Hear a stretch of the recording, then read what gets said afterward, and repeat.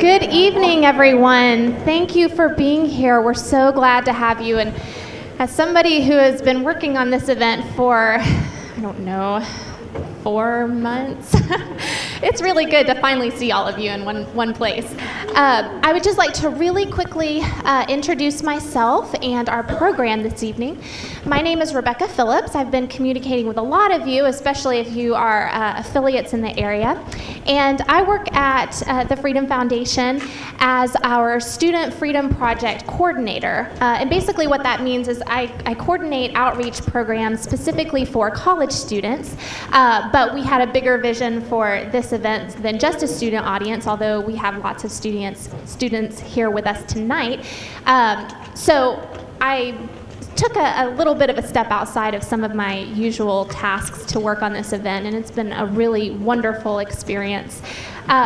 We found out about Greg a few months ago, back in November. I heard him speak at a conference I was attending, and his story was really inspiring, and I thought we need to bring him out here to Washington State and have him speak to people in our area.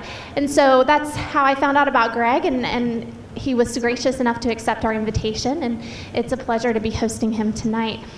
One of the best parts of planning this event has been getting to know the CrossFit community.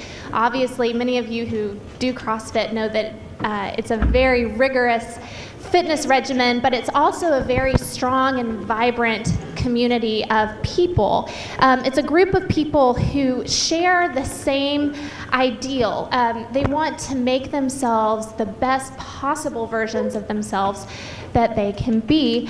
And it's really not all that different from what the Freedom Foundation is doing in the realm of public policy. Just like CrossFit does with fitness, we want to help create an economic environment that is full of unique opportunities for people to be free to be the most excellent versions of themselves that they can be. And we believe that strengthening our free enterprise system is one of the best ways to do that, because it gives people maximum opportunity, maximum choices, maximum happiness. Because at the end of the day, public policy is not just about facts and figures and laws that get put down on paper.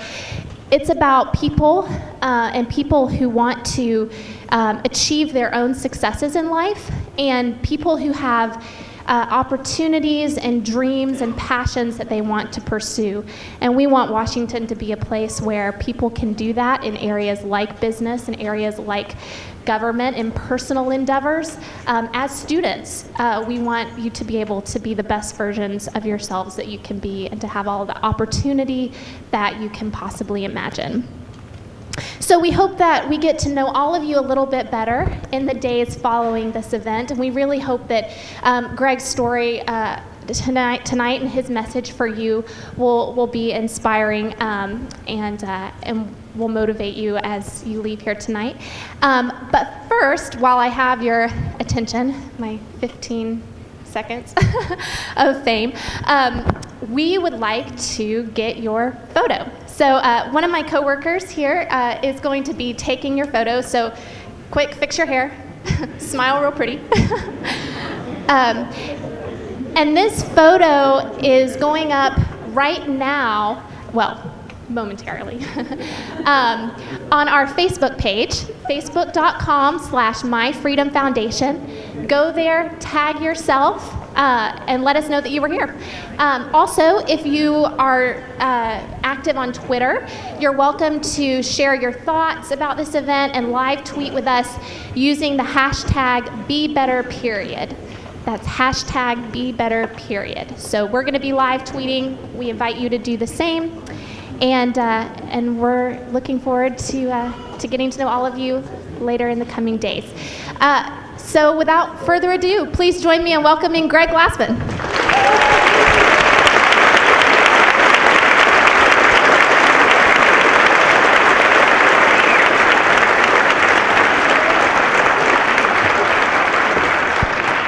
Can you hear me? In the back, hands? Awesome. Good evening. I want to thank the Freedom Foundation for putting this together. Thank you, Rebecca, staff. It was excellent. You're doing good work. I think it's important work. I want to thank the University of Washington for having us here. Is that better or worse? Better. All right, good. CrossFitters, affiliates, thank you. Thank you for coming. Who here is a CrossFitter? Oh, jeez. All right, 3, 2, 1, go, right? Lock the doors, we're doing Fran. Wow. I'm going to tell you your story. You want to hear it? I was an employee in a commercial gym system in Southern California. Gold's, predominantly. Spent a lot of years working for Gold's Gym. And I learned a lot there. I had a lot of fun there. I had a rip-snorting clientele. I was about as busy as a trainer could be. But from the start, from the early days as a teenager, I had a sneaky suspicion that the people in the gym were fundamentally doing everything wrong. Now, yeah, that's kind of bold, huh? I didn't quite have the balls to say it, but I certainly thought it. And I found it interesting that it took an acre of equipment to produce a variant of fitness that, though it was striking in the appearance, it was significantly limited in the function that it yielded. So you might have some of the biggest legs and chest anyone's ever seen, but it's kind of weird to me that I ask you to jump on a 20-inch box, and on jumping on the first rep, you tear your ACL. It's kind of weird, you know? And you throw like a girl and you can't run at all, but you look kind of cool, kind of trippy, right? It's certainly intimidating. I mean, it's sometimes even hard to pose, and it's hard to even watch. And then the women were just outright disgusting, right?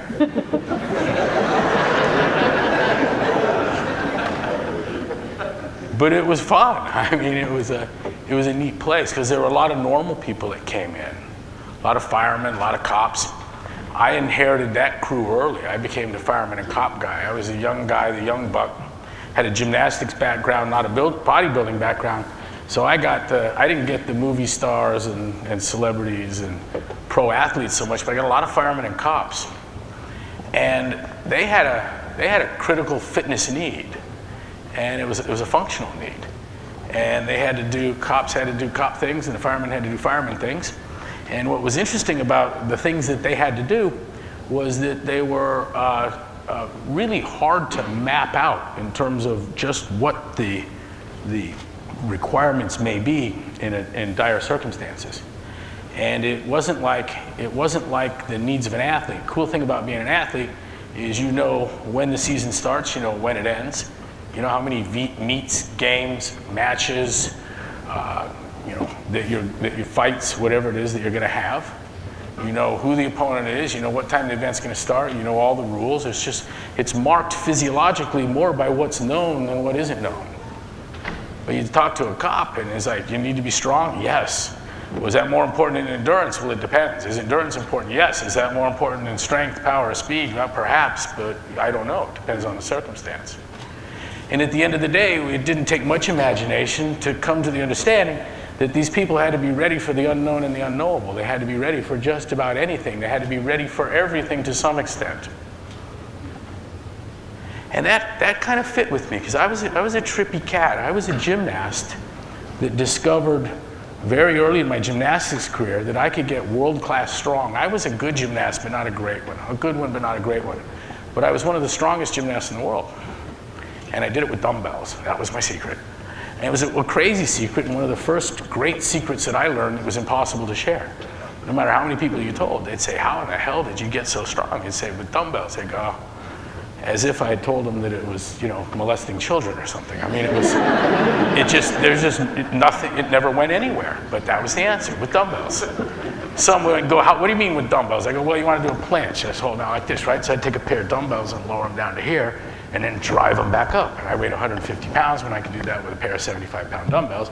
I got on the rings, I could hold the planche, and I could press out of it. There. Yeah, okay. Then they'd go ask someone else, how do you get so strong? No one wanted to hear the answer. But I was a gymnast that had discovered something wonderful about weight training, and I had a penchant for the bicycle that later turned into an obsession.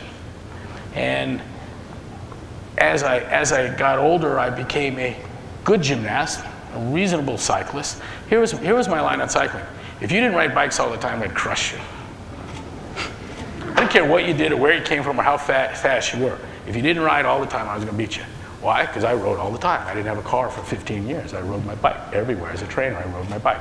9 miles to work in the rain, 9 miles back, at home again in the dark. Did that for 10, 15 years. Now, I knew a lot of gymnasts that were better gymnasts than I was. And I knew cyclists that were better cyclists than I was. And I know people that lifted weights that were stronger under the weight pile than I was. But the funny thing is that if you could edge me out, even edge me out, at any one of those three, I'd crush you at the other two. Crush you. And then if we went to go try something new, like jiu-jitsu or surf, it was like I'd been doing it a long time. Already, early. I mean, just really fast, learn quickly. That gymnastics was a lot of that. But the thing that really mattered was that there was a blended capacity in that cross-training that was bike ride, gymnastics, and weight train, that developed a fitness that gave me a considerable advantage in all kinds of other activities, especially new stuff.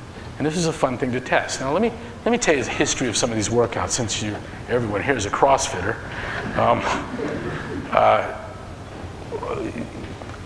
The gymnastics season goes like this. Early in the year, you're learning new tricks. You have an idea of what you'd like to do is when the season starts, and a routine that you'd like to do, and so you kind of imagine the routine, you put the tricks in it together. The problem is though you can't do half the tricks that you'd like to see in your cool routine for this year. And so what do? You commit a tremendous effort into acquiring those tricks. And somewhere at about the halfway mark in the season, you will find that you've got the 5, 6, 7 pieces, elements that you need to build your routine. And you're proud of that. You can do a cross, you can do a double full twisted dismount, it's all there, it's all good. But when you try to put them all together into a routine, a funny thing happens, and it feels like 200 beats a minute, and you vomit. And it only took about 2 minutes to get that messed up. Sound familiar? And there was no amount of riding your bike that would get you ready for it. There was no amount of working these tricks individually that would get you there. There was nothing you could really do under the weight pile that would seem to get you there. Certainly not the instructions that came with my Sears Roebuck Company Ted Williams weight set. This guy was doing like this. Yeah, and things like this, right? And I'd try some of that, and I'm like, you know what? This is not what a routine feels like on the rings or the parallel bars. It feels nothing like this. And so I thought, well, what would happen if I put the 95 pounds on the bar? See, that's where it was a 110-pound weight set. I put 95 pounds on the bar and figured out that this motion, done repeatedly, started to have some of that you feel that was a gymnastics workout. Yeah, that's the part, that's the yucky part. And if you did, say, 21 of these, and then went over to the Voight pull-up bar in the doorway, anyone resonate there? Any old folks in the audience? Remember that thing? It had the rubber ends on it, and you could open it up, and we discovered early that if you pulled the rubber ends off and opened it up until it was about 1.5 inches on each end wider than the jam, it was a kind of a permanent installation. And safe. I had friends that broke their arms doing dismounts on those bars when they pulled out of the wall. That's, talk about homespun. So it's 21 thrusters with 95 pounds, 21 pull-ups. Let's do 15 of each, 9 of each. That felt like, right? And then the second one I do, you got to time this thing, because that was horrible. And it was actually in the second iteration that I put the watch to it. But between the first and the second, I went across the street and got my buddy who was a pommel horse guy. I grew up in a neighborhood of gymnasts in a in the fallout of which was just an amazing experience in physical culture, experiment in physical culture. The LA Unified School District decided in 1926 that every high school in the district would have a men's and a women's, a boys and a girls gymnastics team. And that program in a 45, 50-year period produced scores of Olympic athletes, generating a dozen or more Olympic medals in the sport of gymnastics, all from one high school system. I was in just behind a group of gymnasts that included one named Steve Hugg, who in 1968, I graduated in '74. This kid in 1968, he was 4 years my senior. In 1968, at Mexico City, he was the #1 gymnast in the United States. He was also a 16-year-old 10th grader at the high school. He was the best gymnast in high school, he was the best gymnast in college, he was the best gymnast in the United States. And he was from my neighborhood, and he was a self-taught local kid that learned what he learned in the parks on substandard, inferior metal equipment, metal rings, metal parallel bars. In a culture, in a community where we would stand in line in the park with our chalk waiting to get onto the rings as 6th graders, 7th graders, and 8th graders, because the possibility was that you might go to the Olympics and be the best gymnast in the world with just 3 or 4 years, right? You know, I mean, he did it.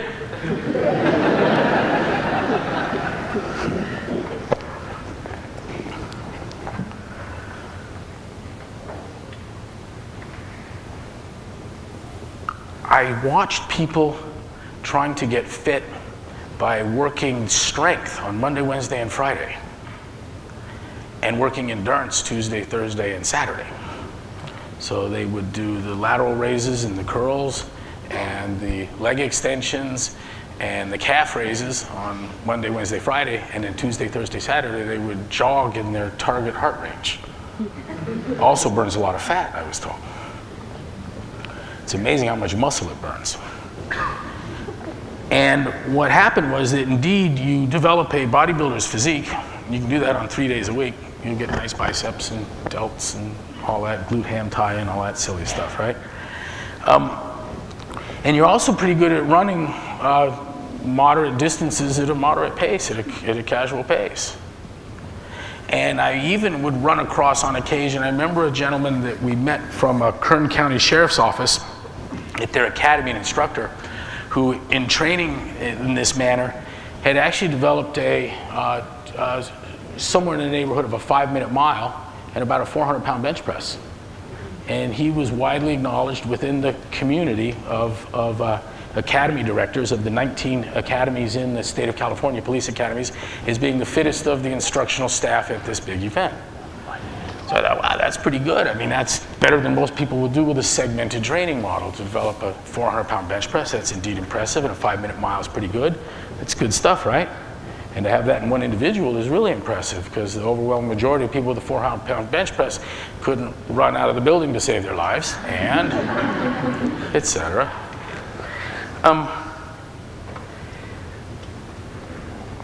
So I thought, well, let's try this with the guy. Let's put 135 pounds on the bar, and then let's have him do 21 reps and then run 400 meters, and let's do like 6 rounds of this. And we must have sat with him for about 2 or 3 hours debating whether we should call 911 or not. I mean, he was throwing up everything, and then he was throwing up nothing, and he just kept throwing up. He was on his hands and knees. I mean, it was bad. It extended the day several hours while we just watched this poor guy, and he couldn't believe it, and neither could anyone else. But what had happened was that his segmented training had developed a segmented capacity, and when we blended these elements into a distinct workout that took elements from which he would appear to have been strong when combined into something in its blend, he had nothing. He had nothing. And everyone present knew what that suggested. It was clear. It was clear. That first of all, and there's other things wrong with it than just that it's segmented. I'm speaking to the choir here, but I'll share something else with you. What is that workout marked by? Low intensity, low power output. The isolation movements Monday, Wednesday, and Friday, those are not moving large loads long distances quickly. I do not have significant force, moving significant, displaced significant distance, and it is not done in any appreciably quick manner. It's light, it's short moving, and it's slow. It's low power output, it's low intensity. So is running in your target heart rate, target zone, your fat burning zone. In net, what you have is a workout that is designed to elicit a low work capacity, low power output across fairly narrow time and modal domains. It's almost the antithesis of the CrossFit definition of fitness, which for the choir is work capacity measured across broad time and modal domains. That is, how much power can you exert in short duration doing a bunch of things, in moderate duration doing a bunch of things, and at long distance, in long duration, doing a bunch of things. We gave to the world a model for fitness that was amenable to precise and accurate estimation. That was new. It was a significant contribution. But let me tell you something. Much of that, except for the final formulation of work capacity measured across broad time and modal domains, but the rest of it, the idea of workouts like this idea of quantifying workouts, the idea that coming out of the gym saying, hey, I got my swole on more than you, I must be getting fitter, is not the same as I just beat your because I did 400 more foot-pounds per 10 minutes than you did. We gave to the world a workout that could be quantified. And so now that it is, when we said 3, 2, 1, go, we could thereafter, when the clock stopped, say first, second, third, fourth, fifth, sixth, all the way down to DFL. And that was new.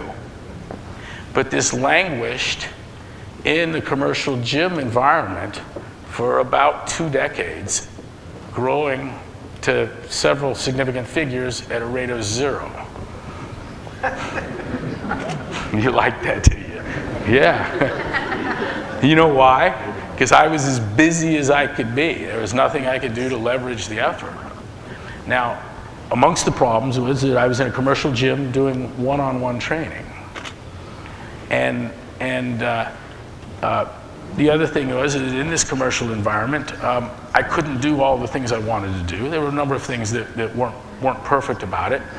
But the biggest difference really was one of mindset, because something really cool happened. Now let me just take another little jump, tell you. In LA, I would find my training successful in a gym. I'd come in and I want you at this Gold's Gym. It's not like gonna be like the other Gold's Gyms.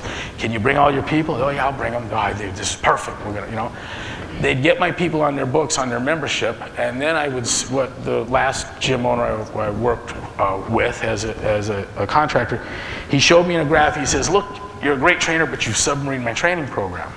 And so what happened was I was in the gym charging about twice what his trainers were that were on payroll. I was a contractor. They were going to take 1/3 of my income. And it was the contract, but I was charging 2x the going rate. I had the owner of the gym, her wife, she worked with Jack LaLanne for years, tell me, I know this industry and I know it well, you'll never get what you're asking. 2 years later, you have to go because you've destroyed our program, charging twice what everyone else is with just you and 2 trainers. So I go out on my own because I was out of places to go. See, in the LA market, you could every 2 years find a new gym and play that game forever. You'd have to live 4,000 years before you'd run out of gyms. And so now I found myself in Santa Cruz, and 4 years later, I'm screwed. I don't have a place to go. And so jiu-jitsu school, jiu-jitsu client rescued me, said, you come train with me, you best in world, of course they hate you. You train my gym. And there it was, my affair with the Brazilians began. And some people know what that means. It was a great experience. I learned a lot. I met the best MMA practitioners, competitors in the world. And we made a big difference in short order. But that relationship went like so many. Here's what happened in jiu-jitsu school. The head of the jiu-jitsu school told me that I was scaring off the jiu-jitsu clients because they saw us working out and they thought they were going to have to do that. I'm like, really? They're afraid? They want to do jiu-jitsu, but they're afraid of the guys on the rower. He goes, yeah, they think I'm going to make them do that. And so you have to go. So I got my own spot. it wasn't something I wanted to do. I didn't want to get thrown out of another place. And this is the guy that rescued me from the other places, you know? I must be a real because I keep getting thrown out of here everywhere I go. I got the same old clients, they follow me everywhere, but, you know, like I run afoul of the gym owners. I've never had a bad relationship with a client. It's just with these gym owners. Then here I am, I'm out of places to go. There was one place left to go, and he said, come, I want you here, and it was Dave Draper. And Dave Draper was the only bodybuilder on earth that liked me. And I was the only human being, I think, that ever got to train his wife, Larry. And he not only didn't mind, but he told people that I trained her. And that was such an amazing thing, and I was so proud of that. And I don't know if any of you know bodybuilding in old school, but he was like the guy, you know? He was Sharon Tate's trainer. I mean, he was just a good dude. And he says, come to my gym and train here. We'd love to have you. And I didn't do it. You know why? Because I knew 2 years later he was going to hate me because I was going to submarine his training program. And he didn't invite me into submarine his training program. He was just trying to be a good dude. So no, I decided I'm not going to do it. I'm going to go out and get my own place, my own box. And I didn't even know it was a box then. It was just a gym. And we started looking at places, and the retail spaces had nothing for me. The ceilings were too low. I couldn't do what I wanted to do. By God, it's time to hang a rope, right? Something they were never going to let me do in a Gold's Gym anywhere. And other things. All banned. Serially. Yeah, across LA and Santa Cruz.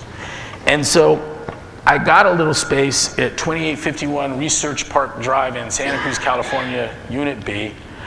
And it had roll-up doors, and man, I just roll those doors up and roll them down, turn the lights off, turn them on. I mean, it was cool, and got the equipment in there and set it up and put the dog bed under the stairwell. I mean, we're getting to go. Got the TV hooked up and the stereo hooked up and coffee pot going in the corner and all the gear in, and there it was. And I tell you what, it was a crazy thing, because here I am, I'm not 3 miles from the jiu-jitsu school. It's the same effing equipment. It's the same clients.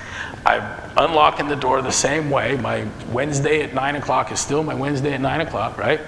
I got a little more room, not a lot more. I'm in 1,250 square feet. The Brazilian thing was interesting. I was paying for 1,000 feet, and I said, I got 1,000 feet. And then one day I says, dude, how's this 1,000 feet? And we got out the tape measure, it was 400.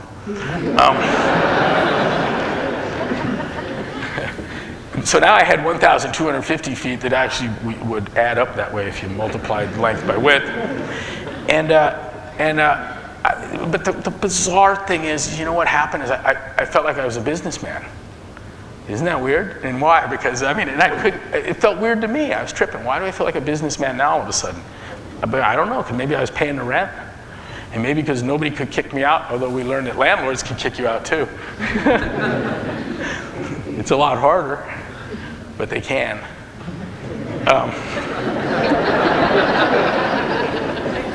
Cities can kick you out too, it turns out. But let's not go there. Why go there? Why do that? I felt completely different. I tell you what, I woke up and I looked in the mirror and I saw someone different. I'm looking at a businessman. That kind of scared me because I really didn't know what a businessman was. And I'm doing the same thing. I'm training the same fools, right? I mean, it's us still doing the same stuff. Well, we got a little better equipment now. But so I thought, you know, I better go to the bookstore and get a book and learn about this business stuff. And it was funny. I'm a failed academic, but I was a failed jack of all trades. So I majored in chemistry. I majored in physics. I majored in applied mathematics. Did pretty well with that. I went to literature and then got sick of the students and went back to math and then got sick of the lack of humanities and went to philosophy and got sick of the students and went back to the sciences and jumped around and finally decided I'd had enough of it all. But it was interesting, I had no academic experience with business at all, none. It was the one thing that I even had trouble imagining how it could be an academic enterprise. I'm still not sure, but I wondered at the time, and I never managed to go there. But here I was, I found myself in the big bookstore in Santa Cruz, and I went in there early one morning, shortly after it opening, and they had 3 carrels about 6 feet wide, about 7 feet tall, loaded with the latest titles some out of the business schools. Everything was there, all the good guys. And what was amazing is that I was going through book after book after book. I can survey something pretty fast. I know how to look through a table of contents, flip through the index, open a chapter somewhere, start digging through, go to the beginning. I can tear up a book. You give me 7-8 minutes with it. I'll learn something from it. What what I was getting, it was terrifying me. There was nothing in any of these books that was going to have any bearing on anything that I would ever do or ever be willing to do or had any interest in doing. I thought it had anything to do with anything at all with training or the people that are coming through my doors or the business I was going to be in. Nothing. And fundamentally, I think what I was looking for is I wanted to find some book, something that would give me some insights on improving my product or service, something. I found nothing. Tons on marketing, things I wouldn't do, didn't want to do, didn't believe would make a difference.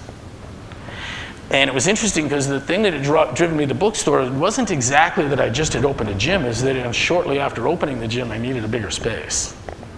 Once I got my own, you're a businessman, I was really good at business apparently because the gym just blew over. I mean, it popped up like the Jiffy Pop bag, right?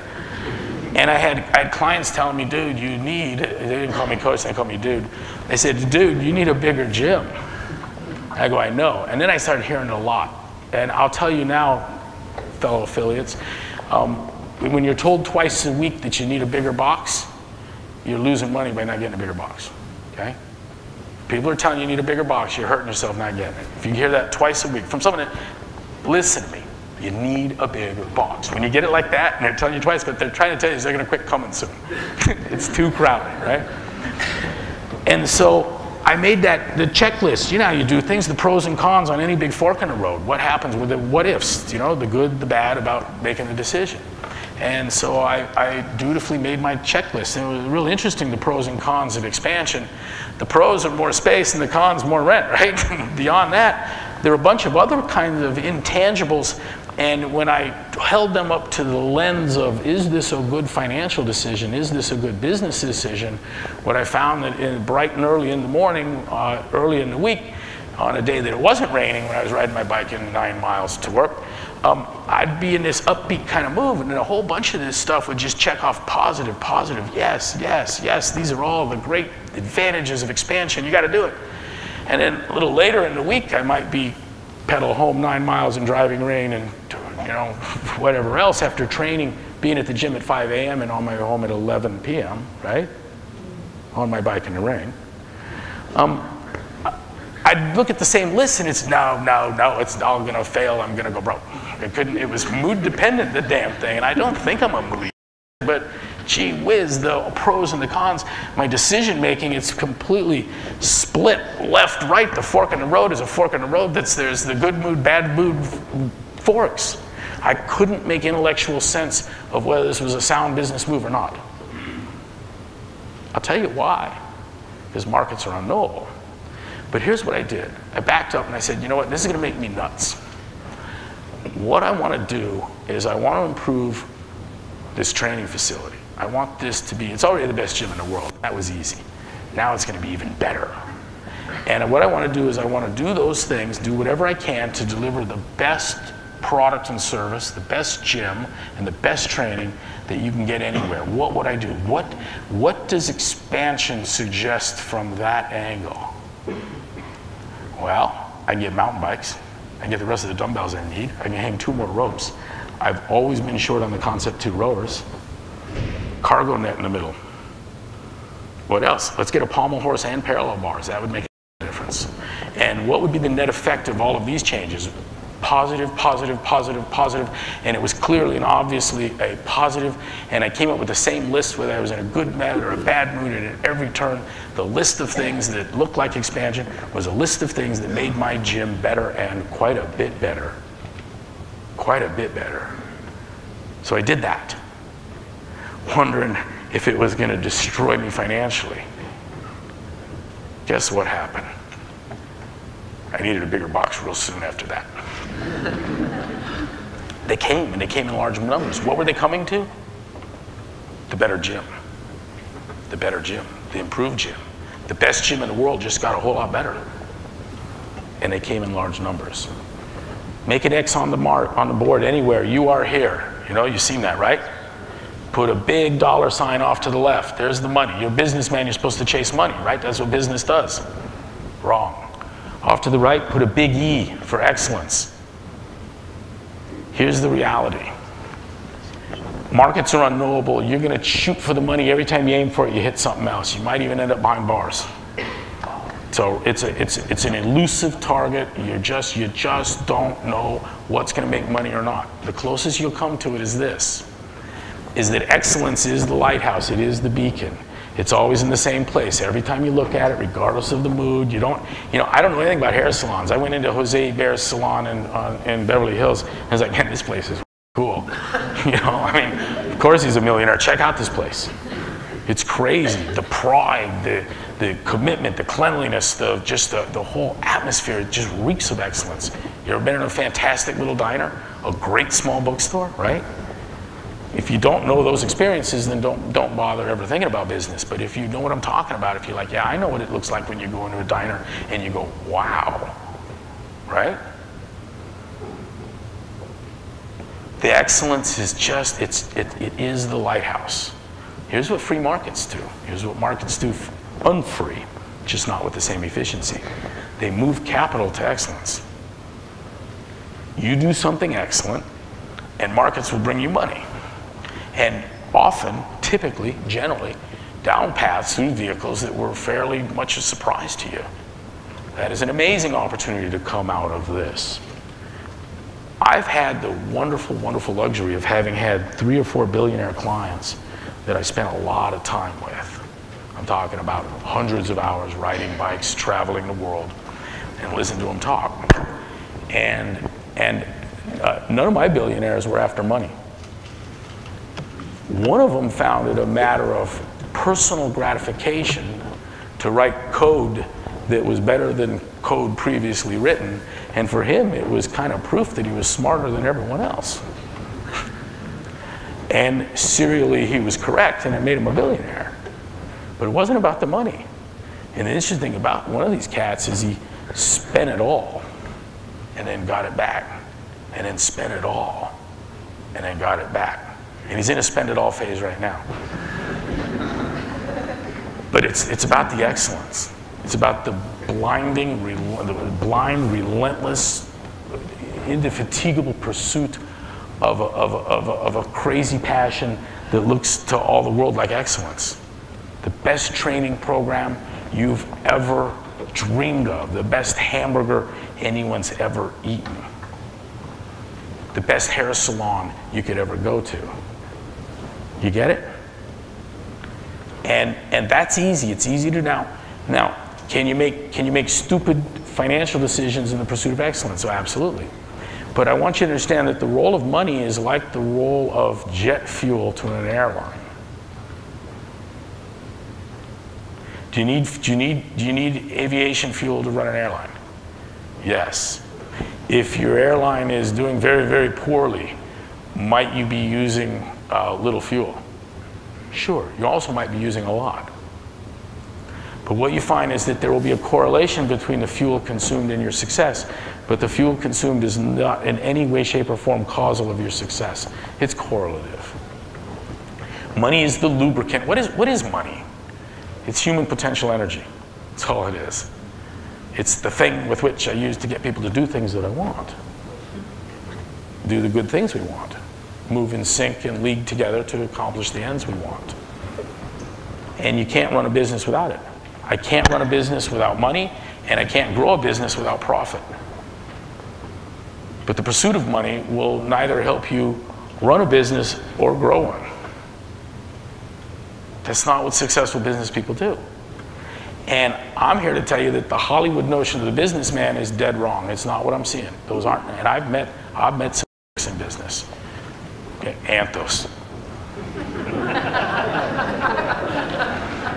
Yeah, those Goldman Sachs Enron dirtbags. I mean, there are bad people in business. There are. I've not met a lot of them. What I've met largely is people that have made a major contribution to something that makes their lives better. That's what I've met. And it's certainly true of my affiliates. It's certainly true of this program. And it's led staff and I to come to the conclusion that business is the art and science of creating uniquely attractive opportunities for other people. For my clients, the training that we offer is a uniquely attractive opportunity. I'm going to give you the opportunity to pay twice what you've ever paid for a gym membership before, but you're going to get 3 times the benefit you were getting before. So it's a savings. Laugh all you want, that's exactly what's going on. You're right, it costs twice as much, you're getting 3 times more. Oh, okay. You are, why are you laughing? Affiliates, Nadia, is this the truth? It's the truth, it's the truth. It's a steal, it's a steal. We treat employees that way. When an affiliate tells me, you gotta stop this trainer, he left me and he's going right down the street to open a gym. You know what I hear? Why didn't you make it so that it never made sense for him or her to leave? Let me tell you who trained at my gym. Annie Sakamoto, Tony Budding, Nicole Carroll, Dave Castro. Pretty good team, right? Greg Amundsen, Eva T. Nobody ever left. I told them I'd kill them if they did. We took 20% of what they made. And I knew well, because I've been on the other end of this thing forever, I knew that only a moron would leave a comfortable, productive, collegial environment with all the gear to go out on your own and think that you're going to keep 80% of what you pull in. You ain't going to do it. Collectively, we can do that. And we can build and we can scale this thing into something that provides an opportunity for everyone that wasn't available individually. And it was a uniquely attractive opportunity. Same for employees. You come to work for CrossFit and yeah, the accountants say we pay people way too much money. That's because I don't want them to leave. I'm going to provide for them a uniquely attractive opportunity. You hear this? It's a spirit of giving. It's been that way all along. And every other notion about business, everything that Hollywood portrays of the CEO being some kind of greedy, I mean, I've not seen it. I don't think that's how anyone's getting ahead. Questions? Stunned silence, huh? Come on. I know how this goes. We wait until someone breaks the ice. Who's going to be first? And as I'm ready to go, they just shoot up. Please. Thank you. Just a second. Let's get a mic too. We can hear.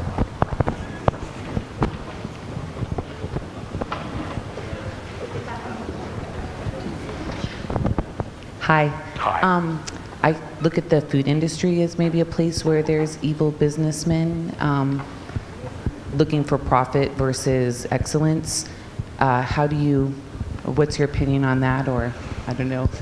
You know, it's interesting. We have a hospital affiliate in Decatur that's, what else is in Decatur is Archer Daniel Midlands. And boy, you know, if there were bad guys in the food industry, it might be them. And the report back is that it's just more ignorant than not. And I've got another story along those lines. But we also came real close to the Cargill people. And isn't that the right folks? Jimmy, who was it that the food people? ConAgra. Yeah, look at their brands, you know? I mean, it's just like, it's a who's who of garbage food, right? And they were devout CrossFitters and all paleo guys.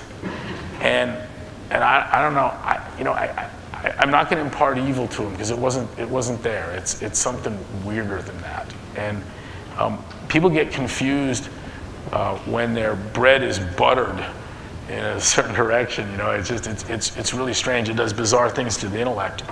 But we have a CrossFitter who was working for he was a young PhD, molecular biologist, working for a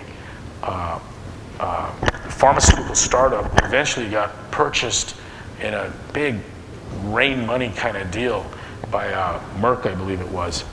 And he was sitting at a video conference with the CEO of pharmaceutical giant sitting there. And it was prior to the thing starting. He was sharing with some people at the table, unaware that the conference feed was running, that he'd been doing Atkins. And he couldn't believe it, that his weight had come down, and his cholesterol had really improved, and he's got more energy, and you know, and then like, okay, well anyways, back to what we're doing here. And Brad, that worked at the pharmaceutical company, says, I mean, the weirdest things happen in pharmacy, because that's a weird thing for a guy that's head of a major pharmaceutical company to realize that carbohydrate is indeed a metabolic issue, a problem. It's something that every trainer here in the room knows, or you're fairly ineffective as a trainer. Sorry. A CrossFitter is about to take your clients. It was weirder than that. Brad was talking about one of his first jobs he had was he was to babysit a hepatic oncoline. This was hepatic cancer in a jar. What a cool thing, right? They got liver cancer in a petri dish. And it was a cool thing that they'd been able to develop this line because they could invent drugs to kill this cancer. And once you could get it growing in a jar. And without having to test it on people or rats or rabbits. And it was human liver cell that they were growing. And the guy tells him that, you know, Brad, here's the deal. You have to wash these things with pyruvate, like, constantly. And he's checked. And he goes, no, you don't understand. It's a very, very expensive cell line. And it was essentially with sugar, right? You got to wash them constantly or they'll die. And I got it. And he goes, no, but you don't understand, like, just about everyone that first inherits the line lets a bunch of it die because they just don't understand with the vigilance with which you have to be on these things. You gotta stay here at night and wake up every half hour and wash these things with sugar or they'll die. And then Brad's like, cool, you gotta wash the liver cancer with sugar around the clock so it won't die so we can make dangerous drugs that'll kill it. Right? All right, you know, I mean, that's kind of weird, right? For CrossFitters, lesson to know, oncocells have a 7 times normal affinity for glucose. Yeah, cancer is a sugar hog. How do you like that? That was actually a title of a New England Journal of Medicine article on the very subject of cancer and its affinity for glucose. But I've quit attributing evil to deadly ignorance. And for no other reason than I just don't want to hate everyone in the food industry and government, and you know, it gets too weird for you if you go there. I'd recommend you don't. Yeah, let's hope it's not that bad. But whether it's evil or ignorant, it is in some part ignorant. And but you know, here's the thing: we don't want the world to change. We want to change the world. You get that? I don't want to hear tomorrow, and I don't want to see tomorrow's New York Times, CrossFit right, everyone else wrong. We won't be able to get our fair share of what's left. You'll be drowning in imitators. When everyone's doing CrossFit, we won't be doing anything. You know, and we need that bad diet, and we need the rationing of medicine. Why not? Let's take advantage of it. Obamacare helps you. Not non-CrossFitters, the CrossFitters. It does. It does. Yeah. We're going to ration medicine. You know what that's going to mean? What do you think? We're all going to get the best health care ever? People have to stay fit by themselves. What's that? They have to stay fit by themselves. You're going to have to do it yourself. Yeah. Our doc says no spare parts, folks. Sorry. Heart went bad. You're dead. That's what it means. How would I finance it? I wouldn't, first of all, but let me offer this. It's estimated a $1 trillion annual market, and by a whole bunch of different methods, you can come to the realization that about 70% of it is spent on, and each of these is about $150 billion industry, 150 billion. Splitting the chest for venous graft bypass, 150 bill. Type 2 diabetes, 150 billion. Cholesterol meds, 150 billion. Hypertension, 150 billion. Obesity, 150 billion. I can get to 3/4 of the budget on that if you reduce your carbohydrate intake and get off, most of it will go away.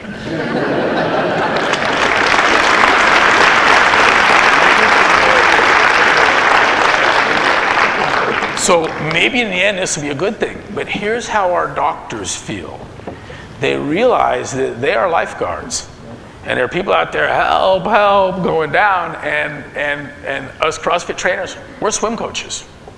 Now, when a guy's going down for the 3rd time, I'm not gonna give swim lessons. Someone needs to swim out there and get it. But what we're doing is we're teaching people how to swim so they don't need to call for the lifeguard.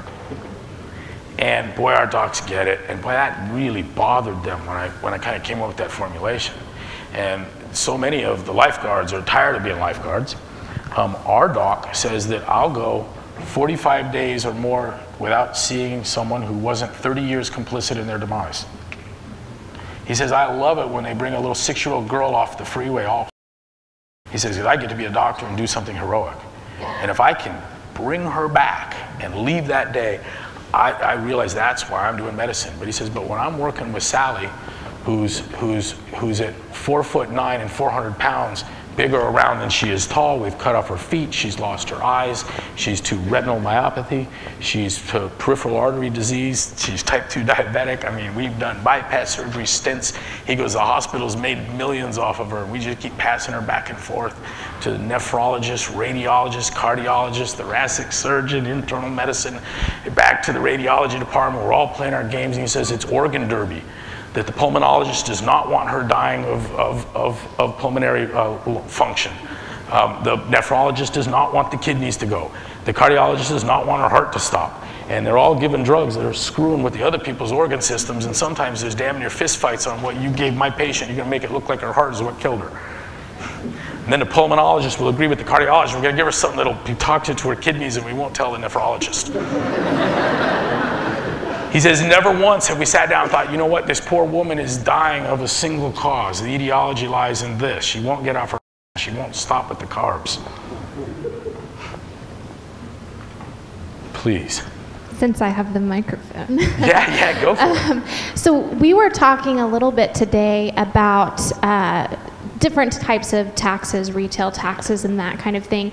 And I was just curious to know, in your opinion, is our economy and regulatory environment truly friendly to businesses, or is there something else that we need to be doing to make it more conducive to people who want to be entrepreneurs or business people? When we incorporated and started to pay a corporate tax, very early it turned out that the burden on the small business was far in excess of what we could pay to get by.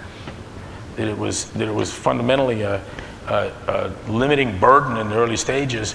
That were it not for the beauty of Macintax and going back and maybe we have these parameters wrong, because it's saying I owe more than I've got or are going to be able to get my hands on, and I at once became a tax scufflaw. I mean, I had to. It was tough. You couldn't play by the rules and make it do. And the regulatory environment, part of the reason that we left Santa Cruz is that there was a block from the city council on the permitting of a building that we had bought out in the sticks to use for a gym. And we've since now currently with the new mayor, they've admitted that it was a political move. And that the climate's different now, they assure us. But I left Santa Cruz, California, because someone at the city council decided that CrossFit wasn't going to move into a bigger box. Yeah, I don't know of any city, state, or federal government that's done a thing to help any of us. Maybe you have a different experience. And what are the costs to our efforts of the drag that is the business? I don't know. I was talking with the folks at CrossFit Bellevue today, and the state of Washington has decided that the gym is a retail business. Jiu-jitsu isn't. That's a philosophy. How do you like that? And yoga isn't either. That's also a philosophy. But CrossFit's like selling, it's a retail business apparently. And by what logic? Does that seem fair to you? Does that seem right? It's absurd is what it is. Look, government becomes my partner. It's directly proportionate to how much I'm taxed, right? And one of the things I require of a partner or an employee even is a certain amount of intelligence, experience, wisdom, some skill. And so I see none of that in what I get from my government, and so maybe it must be taking care of people that are unfortunate. Well, I'm all about that. I believe in that. But I also know that you lean on a business hard, and what happens, it feels to me, I mean, my sense of things is that all taxes fall disproportionately on the poor. Look, you know, I understand I'm wealthy now, right? I found out from my president, I'm one of the wealthy Americans. But the truth is that I would be okay if you doubled, tripled, or quadrupled my tax. I would, I'd be okay. One of the things I'd do is I would fix it in my take-home. And I'd do the same for my staff. Now, somewhere, something, you know, I'm not gonna take affiliate fees up either, but it's gonna come from somewhere, and the most likely place is new job creation. That's the most likely place. You know, you tax an oil company, who pays the tax? Does oil company? No, you do at the pump, right?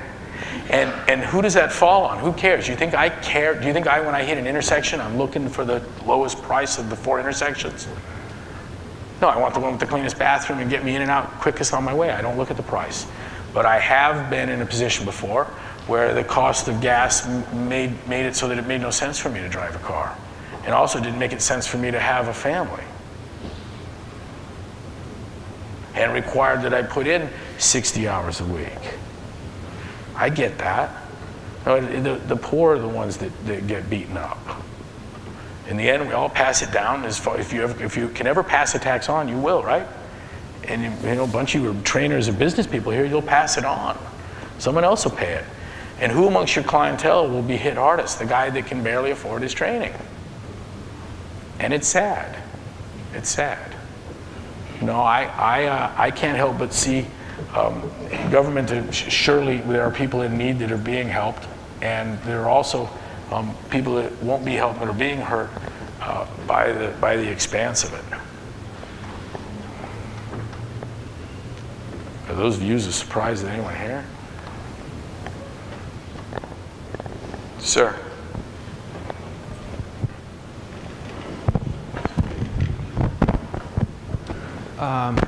Can you speak a little bit to the growth of CrossFit and when you expect like market saturation to occur?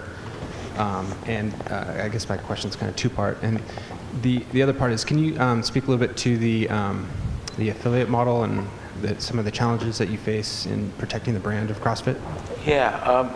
I don't know what saturation would look like. One of my models for saturation.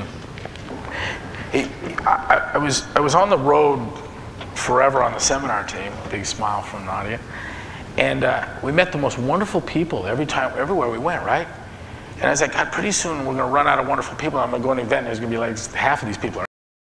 And then I figured like we need to slow down on the seminars because I don't want to bring a bunch of into the community. And I'm not growing this thing for growth's sake. It is growing. And I don't look at saturation much the way I wouldn't grow a tree in my yard and wonder how tall it's eventually going to get. I don't know what saturation would look like. I don't know if we're there, but we've played with numbers and had some really interesting interaction with folks that do econometrics and modeling of economies. And I know we have an easy carrying capacity at 30,000 affiliates. That's no big deal. It would be much of a scratch in the surface. But it wouldn't take much for me to decide to stop taking new affiliates. You know, I don't have a plan to do that, but can I imagine circumstances where I say we're good? Oh, hell yeah. Hell yeah. I'm not, if someone told me, dude, you're only gonna have 20,000 affiliates someday, I don't care. 10,000, I don't care. I've mentioned several times today, I'm not an endpoint guy, I'm a process guy. And I'll make projections so people make me make guesses because they like projections. But I don't think they have any predictive value or power. And so I don't know. I just don't know. The nature of the affiliate business is that they're kind of like, it's kind of like Lutheran churches or Boy Scout troops or something where, you know, wherever you can gather 150 people interested, you've got an affiliate. And your carrying capacity for a small box and a single operator comes somewhere between 150 and 200 people. That's all you're gonna be able to handle. And so I asked myself, in a community of 100,000 people, how many groups of 150 are there that are willing to work out hard? That is determined by the trainers that put this together and find them. And it is not a feature contained within the demographic or the community itself. Do you understand that? And so there are towns where there is no need for CrossFit, and the right trainer in there is going to be booming. I mean, look at what the Martins did in Ramona. There was a period when back when Rob Wolf had CrossFit Chico, and he told me, here's why I'm having such a hard time with the business. Chico is so small that there's just you're never going to have the success that you have.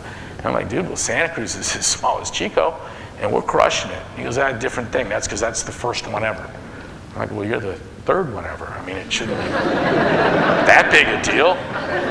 But he actually had me somehow convinced that there was something inherently wrong with Chico. Then I went out to Ramona, where the Martins were. And Ramona's a town that like, there's nothing there at all, but every 3 years, the nothing that's there burns down. And this was one of the years where nothing burned to the ground. And we're driving through nothing, the part that didn't burn, and then we get to the part where it all burned, and then it's a dirt road, and we get to the Martins, and they got an open house, and it's opening day, and they got 100 new members, you know? And I was like, wow. And so I went to use my phone, but it didn't work, because there's no cell in Ramona.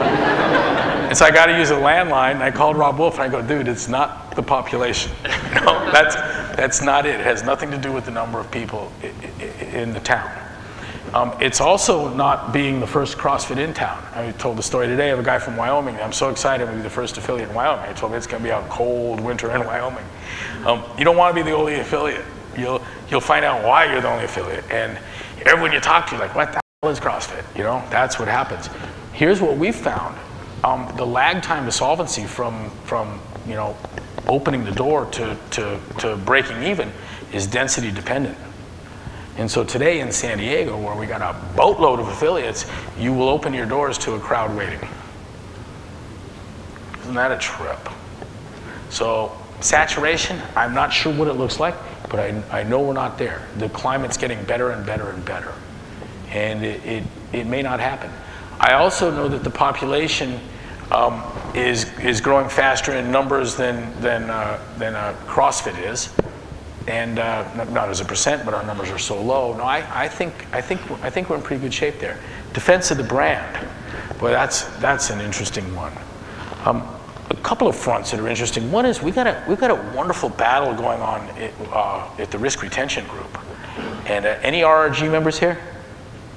Yeah, it's a heck of a deal. I realized long ago that someone was going to figure out that you could go to a CrossFit gym and do a workout and go home and have some pizza, drink some beer, get up in the morning and go into an emergency room and walk through the doors and fold over. And all you have to be able to do is say, CrossFit, CrossFit, I worked out, I'm dying. Something like that. CrossFit, CrossFit, help me, I'm dying. They're gonna draw blood and they're gonna see that your CKs are through the roof. And since you're doubled over, obviously in agony, they're going to admit you to the hospital. They very likely will put you in ICU. And here's the therapy. See if you can deal with this. They're going to push IV into you, fluids into you, and turn the TV on. And you get to sit there and watch Oprah and order ice cream. If you can do that for 2 or 3 days, you can make 350 grand. And I've been long worried that someone was going to figure that out. So I said, you know what, we got to self-insure. What we watched is in the McKimba Mims case, this is an affiliate that unaffiliated, then promptly gave a client, McKimba Mims, rhabdo. Well, McKimba was permanently injured from this. He'd also run like a 17-minute 5K during this period of permanent injury. And yeah, in court, in his deposition, he said that he was so that he couldn't go to the mall with his wife anymore. And I was like, oh, I got that. I mean, and then I'm like, how messed up are you that we can't get you to the mall? I mean, that's too, right? I'll put you on something with wheels and we'll go to the mall if that's your thing. It was complete nonsense. Complete nonsense. And the insurance company agreed it's complete nonsense, and they folded, they rolled over. Because it was cheaper for them to just lay down for this thing than it was to keep fighting. And I said, uh-oh, we have a huge problem on the horizon.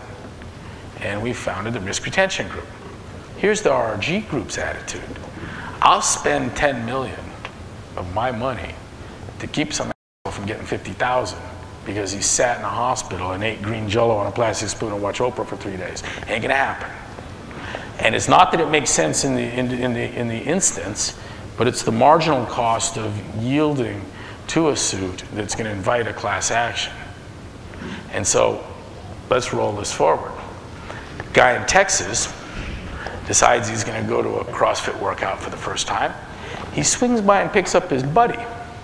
And they go to a CrossFit gym, and they do the workout. They go out that night boozing it up. He wakes up in the morning and he's got to go to the ER. He's folded over in pain. CrossFit, help me, I'm dying. They draw his blood, and the affiliate's getting sued. And it's so cool because the affiliate's a member of the Risk Retention Group. Ain't gonna work. Let me share with you one of the things we found out in just doing the thorough work that we do. Home Slice that decided to go to the gym, his buddy that he picked up, check this out. His buddy that he picked up just happens to be a very successful rhabdo attorney. Who would have thought of going through the deposition and just Googling everyone in there's name? Yeah. So think of what bad luck he has. You go to pick up your rhabdo buddy attorney, and you go to the gym and you work out, and then you go booze it up with him, and in the morning you got rhabdo, and thank God you got an attorney friend, huh? Isn't that perfect? Not gonna fly. It's not gonna fly. We're going to ride this thing out until pretty soon some litigator, some law firm is going to realize that this is not good economics. That these are willing to spend $10 million to keep us from getting 50,000. We've been effed. And then they're going to want to settle. I ain't going to settle. I'm going to make this extremely expensive. And we're going to prove the point along the way. By the way, we had an affiliate install a pull-up bar that broke and hurt someone. We paid. Yeah, your messed up pull-up bar screwed this guy up, dude. That's what insurance is for. But it's not so you can go to the hospital and eat green Jell-O off a plastic spoon, watch Oprah, and get rich. That's not what it's for. So that's one place where we're committed, strong. I'm not going to let litigators pick you off one at a time from the outside. It ain't going to happen. Unless you're not in the RRG. No, we always said, like, someone not in the RRG needs to get eaten alive in front of everyone so you can see what the RRG is about. It's going to happen. One of you not in the Risk Retention Group. How many here not in the Risk Retention Group but got insurance? Show your hands. Come on. There was only a few that do. Don't lie to me. Yeah. Let me tell you what your insurance company will do to you if you ever get in a bind. Nothing. They'll settle. They'll admit to anything. It'll look professionally like you suck, like you hurt someone and had to pay. But they'll be okay, and then they'll probably cancel you after that. No, you need an insurance company that's here. You own the Risk Retention Group. I seeded it with $150,000 of my own money in cash that I didn't have, borrowed. Didn't have it, but got it. And I paid for all the actuary and the work with the state of Montana. I did all of that because I got to protect my affiliates. That's what I do. That's who I am. That's my job. I got to make sure that things like this don't happen to you. Another front, just blatant theft. We had a federal judge yesterday in, where's Dale? You here, Dale? Was that yesterday? Day before. Day before yesterday, a judge in federal court in San Diego issued an injunction against XFit supplements cease and desist, immediate, done. Can't do that anymore. What's cool is that it's in a related category, but this bodes very well, I would say, counselor, for those in our category, which is another XFit guys. You know, like XFit has nothing to do with CrossFit. It's not even related. And so yeah, that's what, a railroad Xing or railroad crossing, the sign, you know? Yeah, it's done to confuse. It's leaning on the mark. It's infringing on your rights, and we're going to stop it. We're going to stop it. We won in South Africa. We beat that guy back. We have litigation pending. Dale, what's the tally? Give the quick story on that. How many cases? Yeah, what are you guys doing in legal? Nothing? Just sitting around? Working on my deadlift. We've got about 20 to 25 active cases right now. And those are all infringing straight people ripping off the affiliates, Cross Fitness, X Fitness, X Fit, Cross hyphen Fit. It's not the same. That part of success is a surprise. That's weird, isn't it? You have to do that. What else? Stand up and yell it out. Come on, brother. We've seen like CrossFit gyms annual. What's up with that? You know, I think it's an interesting thing. It's the Trojan pit bull, if you will, to mix metaphor with one of our favorite beasts. It's not going to work out so well for the Golds. And the affiliate is internal to the Globo Gym, is no threat to a freestanding affiliate, and to the way I see it, none at all. It would mean nothing to me. But here's what's going to happen. Look, they're going to have to send someone to a level 1, and they're going to be a trainer, and they're going to be working in the Gold's Gym model, which means that half or more of what they earn is going to be taken. And they're going to become increasingly popular because all the guys doing this are going to look over at the people doing Fran and go, you know what? I look like an idiot. That's what happens, especially when I do this. 2 guys lateral raising going, why are those guys over there laughing at us doing this? You know? And his buddy goes, because you look like an idiot. I'm going over there. And pretty soon the question becomes, why am I in here where the review is mixed? The equipment I would like and need isn't here. And there's too much glass all around. I mean, that's kind of a horrible thing. What isn't windows is glass. You ever seen it? You ever seen a 135-pound one hop into mirror? I have. And you know, there's just a lot about it that's not right. But the thing that really sucks is taking half of my earnings. And what happens is that those people end up. I've seen them go to alleys. I've seen them go to parks. I've seen them go to their garages, and I've seen trainers leave and take the entire Gold's Gym staff with them. And it's the good training will chase out the bad, and the Gold's Gym is entirely dependent on the subscription model, and this is business as usual globally for big gym business, and it's this oversubscription model. And what it looks like is that the super successful gyms, about 80% of the active membership haven't been to the gym in the past 6 months. That's the goal. It's not just what happens; it's what you want to happen. So I, in my last Gold's Gym, one morning, Sunday, bright and early, grabbed Alex Szabo, and I go, Alex, check this out, dude. You're not going to believe it. It's Sunday morning. There's 31 people here, and every single one of them are my client. He looks around. He goes, yeah, come with me. He takes me in the office, shuts the door. He goes, good job. He says, they love you. I go, I know. He goes, I hate them. What? My people? He goes, yeah, I fucking hate them. I'm like, what did they do? He goes, they're in here every day. They're crowding the gym. They're using up all the soap, the hot water, the towels. You guys, if 400 more of you and I'm out of business. He goes, let me show you what I like. And he reaches back, and I'll never forget it. He had that faux marble 5x7 card file. It's like it has the same pattern on it that your lab book had in chem class. That black and white modeled fake marble thing, right? You with me? He's got one of those. And it's full of cards. I mean, it's you know, there's 9 inches of stuff going on here. And I go, what's that? And he goes, look, and he pulls out a card, and it's a membership card. And I'm like, I don't get it. He goes, it's a PIF. I knew what that was. That's a paid in full. I go, what do you mean? He goes, she never came back and got her card. He goes, I love these people. And he's got thousands of people that paid the $350 and got their picture taken and never came back. And I was like, oh, whoa. Tell you what, I quit bragging right then about check out all my people out here. We're in entirely different businesses. As a trainer, when your clients don't come, you don't get rich, you go broke. But in business as usual, Globo Gym, Gymville, USA, you want everyone to sign up and stay home. And you're a stupid middleman, too. You're not doing the training. You're not delivering the health. The trainers are, or the people are doing it on their own. How's that for a messed up model?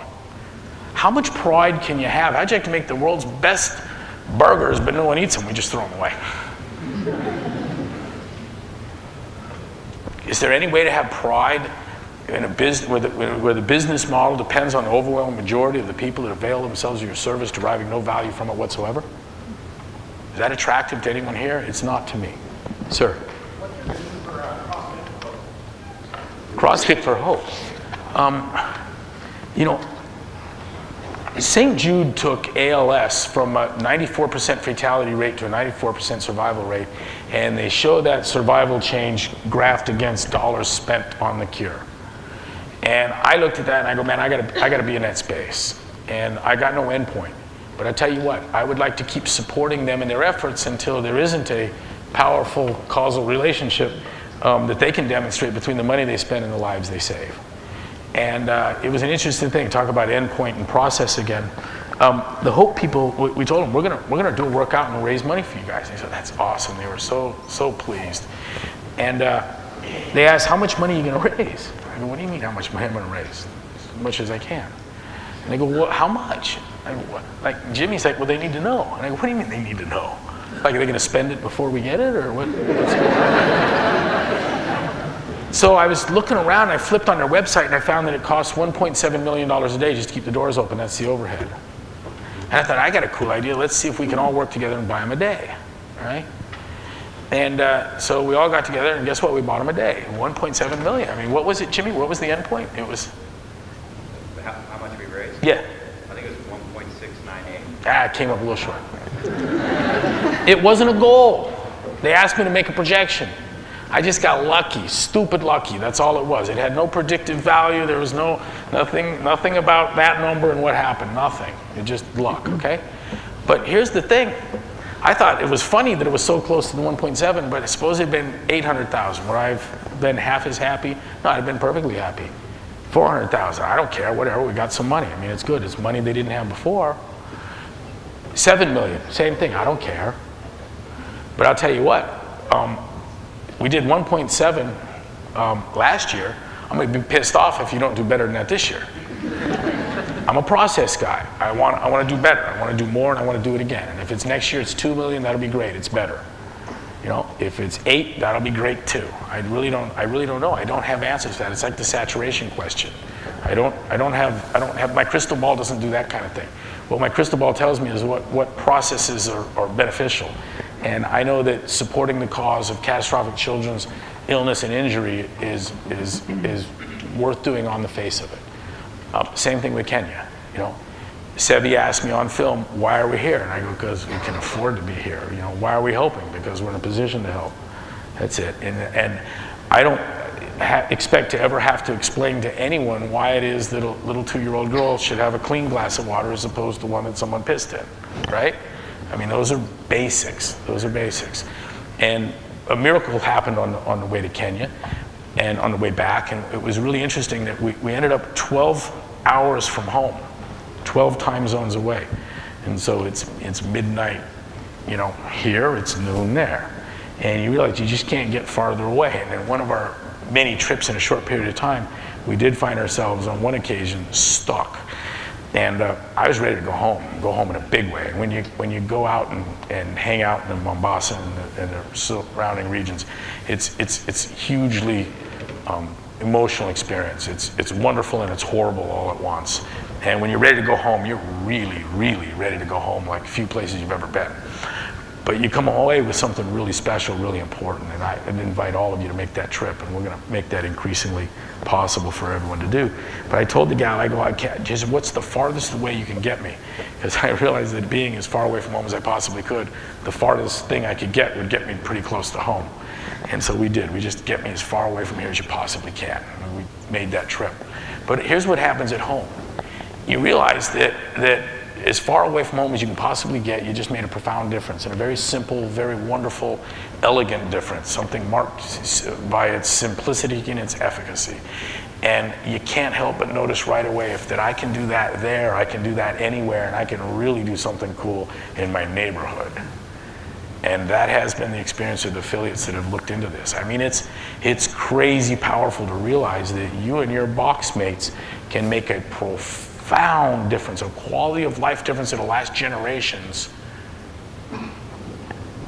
12,000 miles away, in a place unlike any place you've ever been or will ever go, that is on an order of a thing. It's like Marty Say said, that it's an opportunity so rich that it becomes an obligation.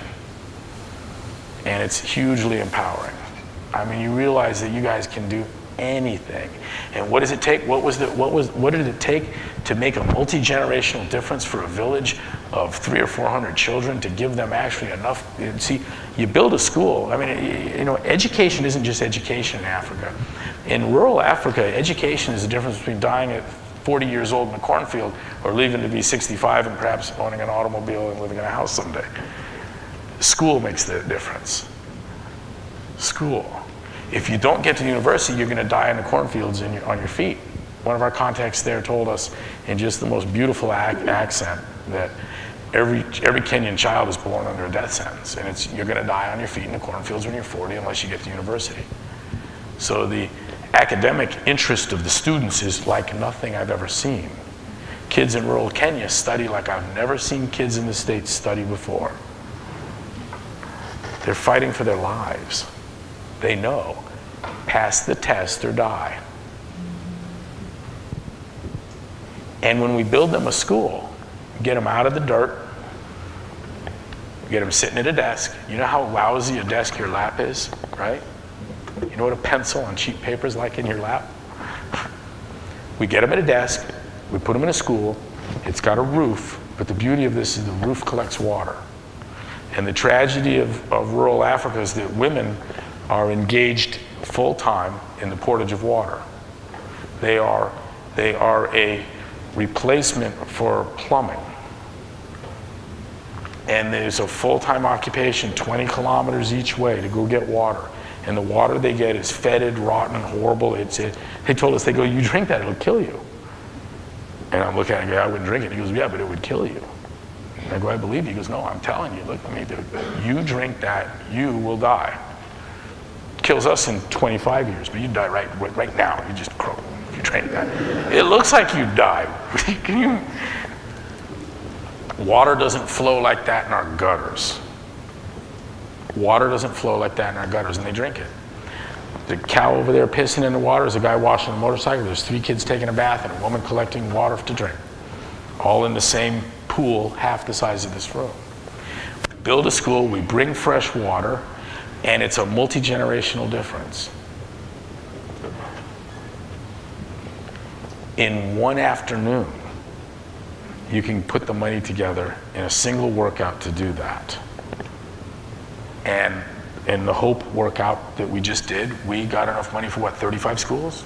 30 schools? Just under 30 schools. Just under 30 schools. That's 30 times 300 or 400 children that are gonna have clean water through the dry season. What's that worth?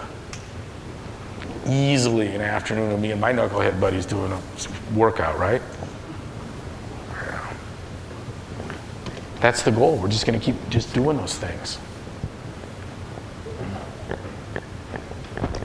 What else? I'll take one more. Yeah, one more question. Right there was first. We'll take 2 more. We'll take 2 more. It was a tie. I just have 2 questions. One, Ah, everybody wants done. to know the answer to Yeah. this one. One, what advice would you give for affiliate owners? In this room, there are lots of veteran and rookie affiliate owners, but we've all seen the progress that CrossFit has.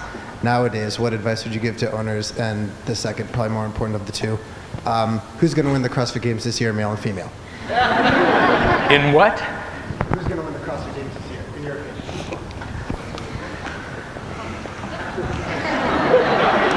I don't think I can do that. Imagine I pick someone you never heard of and then they won. Yeah.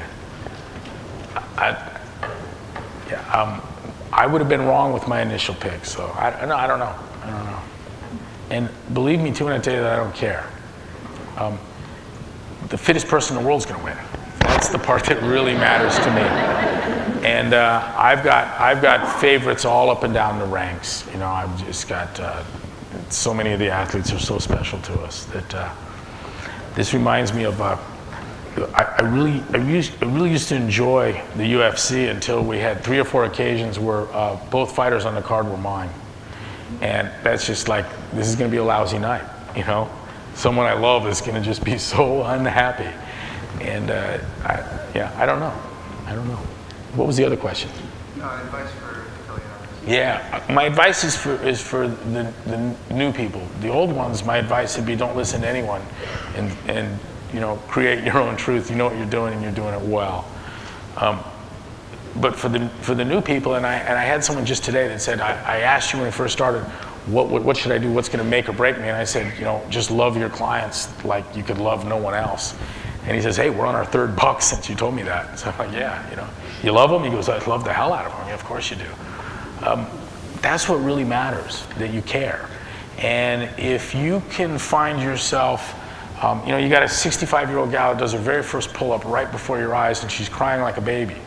And if you tell her, hey, knock it off, you're making me look bad, you're a different guy than if you tear up too and you look around and the rest of the people in the room are crying. I mean, if you can care about people at that level, if that's just the natural you, and you enjoy human performance and human movement and exercise, and you're one of those people that thought the coolest part of school was PE, you've got all you need to really do very, very well in this business. But similarly, if you're like, yeah, so what, the old bag got to pull up, you know, I only work with the athletes, you're not going to do very well. You're not going to do very well. And you're going to have financial troubles too.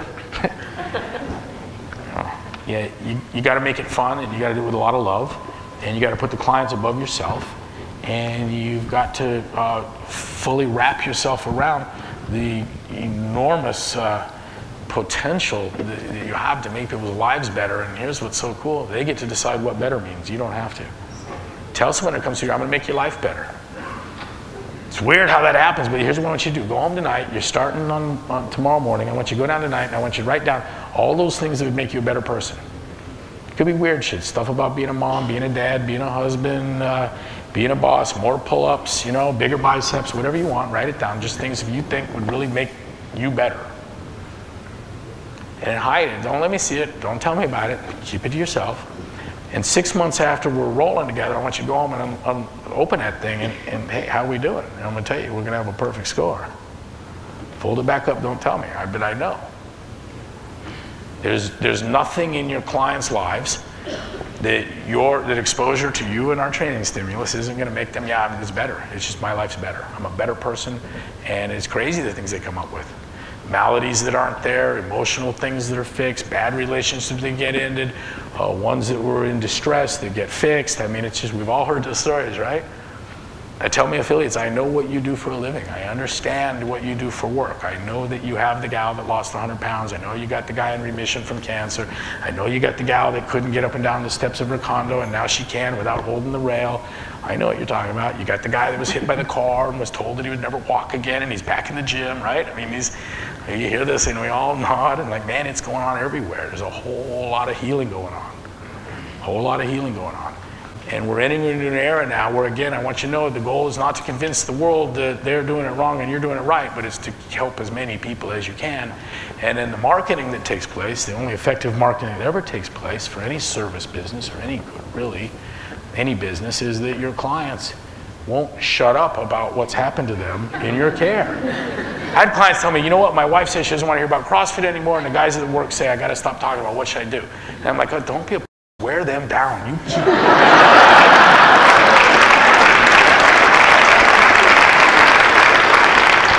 Be abusive, call them names, try something, you know?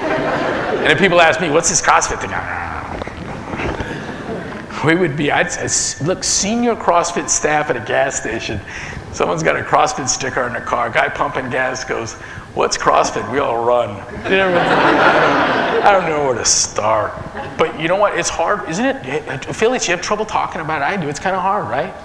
Well, you know, but you know what? Your clients have no problem.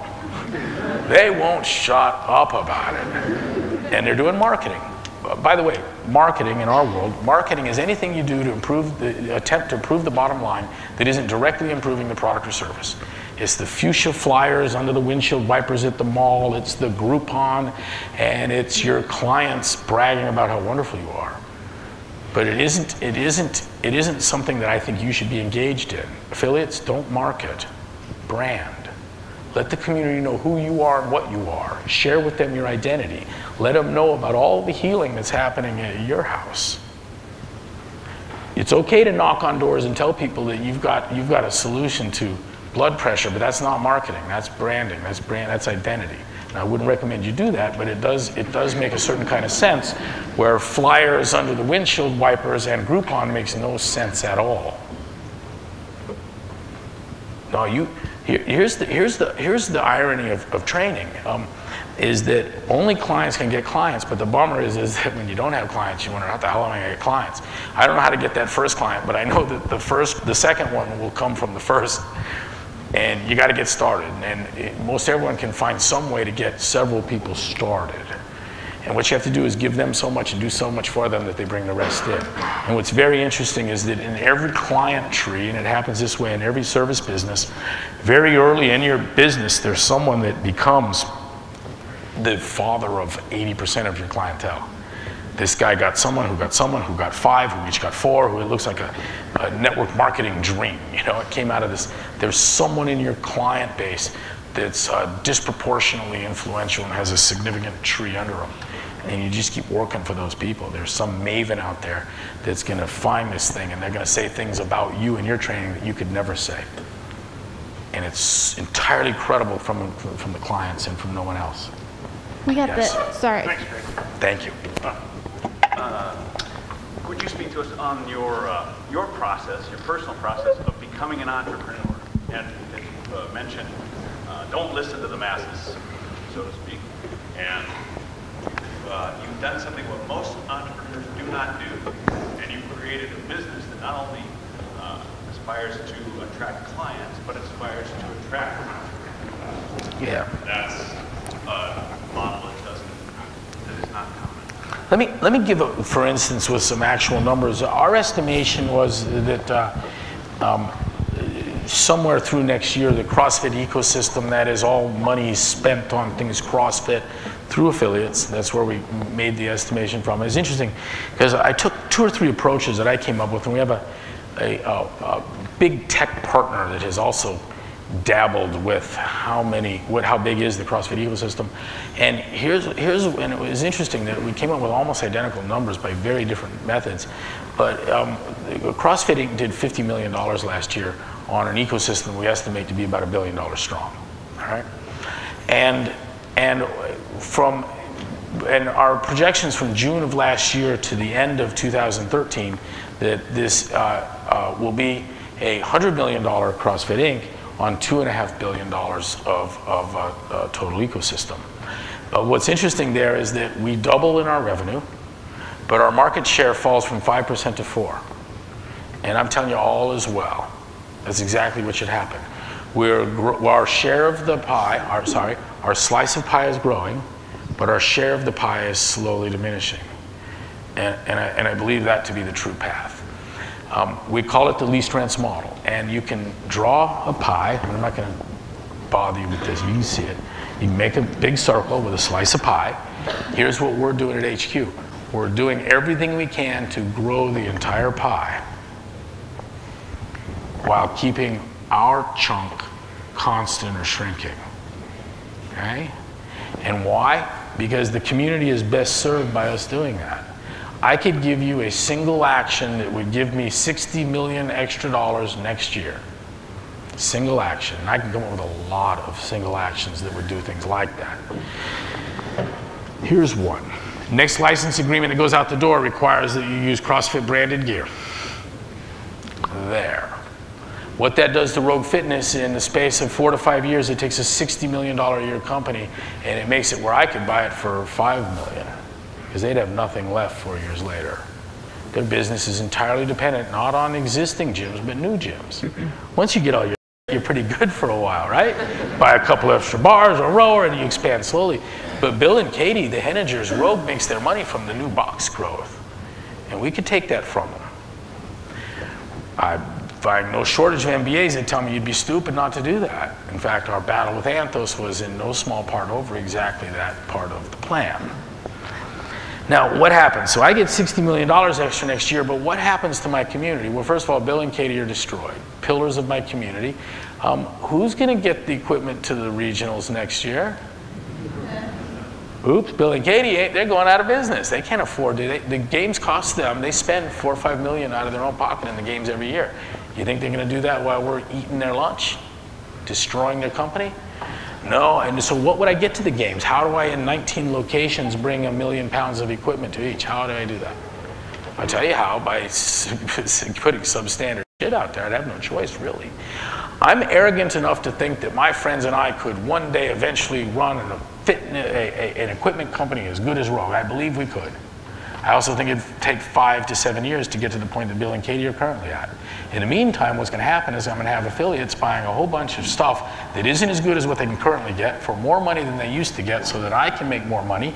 I've damaged an essential part of my community. I'm shrinking the circle and widening my slice of the pie. You get that? I can do the same game with supplements too, make a whole lot of money. Not going to do it. Not going to do it. Those are outside of our expertise. Those are opportunities that belong to other people. I don't want to be in the supplement business. That doesn't mean I hate you for being in it. Good luck to you. Be in it. Fine. I'm not going to be in the supplement business. I'm not going to be in the equipment business. Those are opportunities that are best left for others. My job is to grow the pie. I want to see anyone that's involved with CrossFit in the supplement business, I'd like to see them successful. But you will determine that, not me. I didn't pick Bill and Katie, the Henningers, and Rogue to be successful. What'd they do? They produced better equipment at a better price than anyone else could, and by far. And they're supporting the games the same reason your gyms are full of their stuff, right? Because they make the good shit. I mean, it's just that easy. And I'm going to work to protect them, not trying to take what they want. By the way, this notion of taking a larger slice of pie, regardless of the effect on the pie, shrinking it or with disregard for its growth, there's a name for that in the economic world, and it's called rent seeking. And I don't like rent seekers. I don't like business activity that doesn't create value or wealth. And if you're not making the world better, if you're not offering a better product and a better service, then I just assume you went off somewhere and got out of business. Because you're not good for the rest of us, you're not good for the community, you're not good for the world, you're not good for anybody, you're not good for business, you're not good for the business, the reputation of businessmen and businesswomen anywhere. This is my problem with MBAs. Sorry, folks. It's why the MBA oath was written. Anyone familiar with the book? You got to look at it. You got to look at it. It's important work. Business is ethical enterprise. It sure can be. There's something beautiful about providing unique, attractive opportunities for other people. You know what it does? It creates wealth. And over the ages, it makes a difference between working an 80-hour work week, a 60-hour work week, a 40-hour work week. It's how in the space of several generations, you can end up in poverty having things that only the rich and the wealthy could have had 3 generations ago, 4 generations ago. It's amazing. But we're all in this to grow the pie. And I catch anyone trying to take more pie without growing a thing, and you become my enemy. One of the ways this happens is to get VC funded. Sorry, but when a vendor takes a relationship with venture capital, I find that my relationship with you changes quickly. Even when I don't want it to, it's going to. The short-term requirements of venture capital and private equity are not at all conducive to what any of us are doing.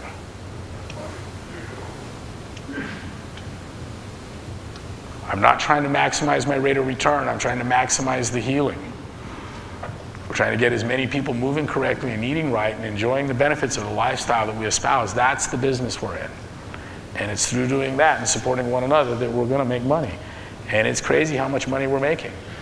It's our sense of things that by far the overwhelming majority of trainers making a 6-figure income today are CrossFit trainers. I worked in the traditional environment forever. Making $100,000 a year is nearly impossible. Nearly impossible. I don't care how good you are, how popular you are, it's almost impossible.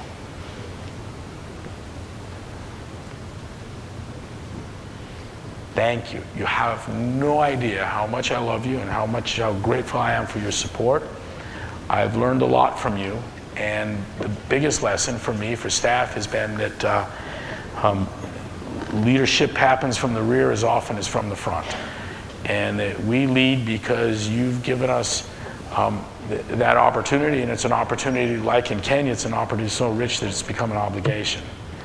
And we're committed to you 1,000%. We have no aspirations as a corporation, me personally, for my legacy, for my estate, for my children's well-being, or for the cause of fitness and health globally that doesn't ultimately rest on the affiliate's shoulders.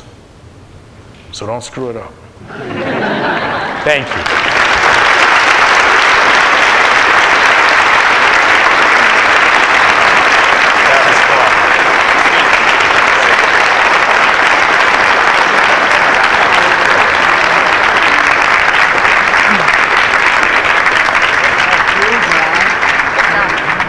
Well, did you enjoy that?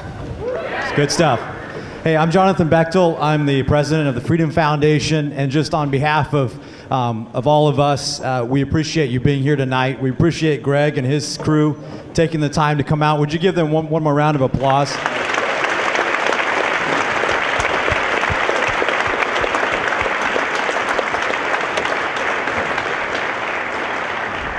Just want to mention a couple things for on your way out.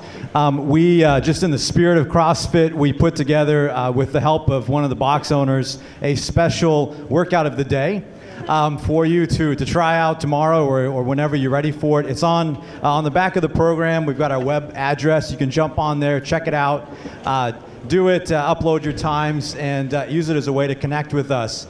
Also, as you walk out, the registration tables, we've got t-shirts if you'd like to commemorate the event, and also information about the Freedom Foundation and what we do to try to protect those free markets and that freedom to create that Greg talked about. And also, lastly, if you're a student at the University of Washington, just want you to know, mention what Rebecca said before, that we have actually an on-campus club here to talk about these kinds of ideas, to bring in people like Greg, to just bring some different perspectives and to give you an opportunity to see maybe some new ways to look at some of these things. It's called the Student Freedom Project. We're on Facebook, we're online, there's information in the program. We'd love to have you be a part of that here at the campus. So again, thank you for coming out tonight. Thank you for what you do to make our community stronger and to give us all some hope for the future. Have a great evening.